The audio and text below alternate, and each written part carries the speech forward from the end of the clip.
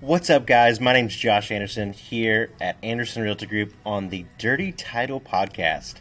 And one of the main questions we get is how to buy tax delinquent properties in Alabama.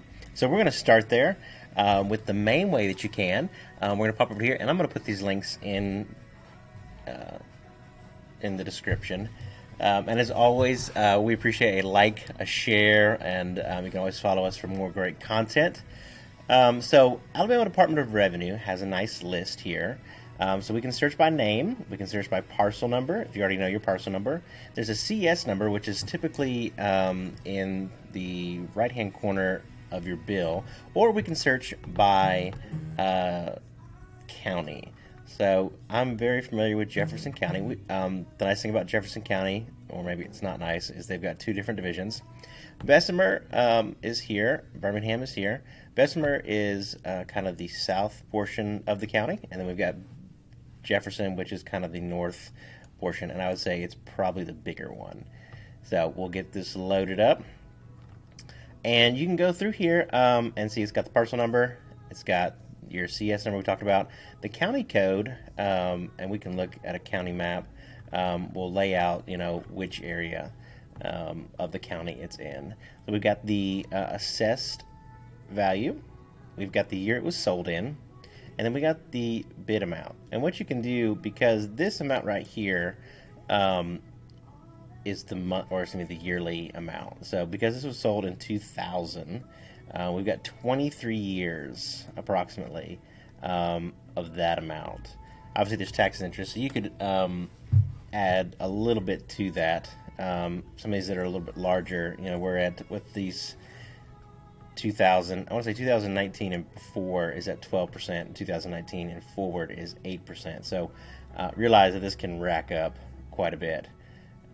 So an example, this property right here that's at valued at $520, we're going to be spending somewhere around probably closer to $3,000 to buy it. So it may not make sense. So that's a quick way to look at it. The other way that you guys may not be aware of is being able to skip the line. So let's say you find a property here that looks really good.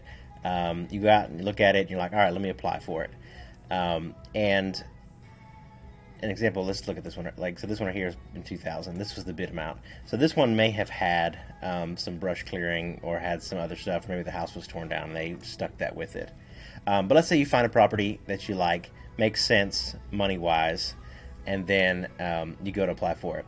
Because the way the county or the state works, it's a one-by-one model. So person A applies, they get the option to buy it, they wait the 10 to 20 days, and then if they don't buy it, then the next person. So on average, it takes between 1 to 3 years, depending on the quality of property. So if you found a good one, then it's possible that somebody else has potentially applied for it. But there's tons here. Now, another option we have is with our site, Anderson Realty Group, altaxsale.com. We can come over here. We've got about, on average, anywhere from, I would say, between 300 to 600 per. And because we have the ability, to move forward on them immediately, there's not any waiting period. So this is a ready to go. So, example, we got a property over here in Trussville. It's got a piece of land. How much land do we have here? Does it say? Yeah, 0.48 acres. Estimated value is $38,000, which I feel like is probably a little low given it's Trussville. Sold in 2012. There's the address right there, along with the parcel number. Some of these properties, when it's just land, it doesn't always get assigned. When they redid the 911 models, the house number changed. So we also try to include a GPS coordinates as well. If you're interested in moving forward, obviously you can fill in your information there. Some of these houses have a little bit more detail. Let's see if we can't find one. So you can also search. So like, hey, let's say I want to be in, Jefferson, or if I want to be here, or I want to only buy deeds. So you can also search by I want something with a house on it.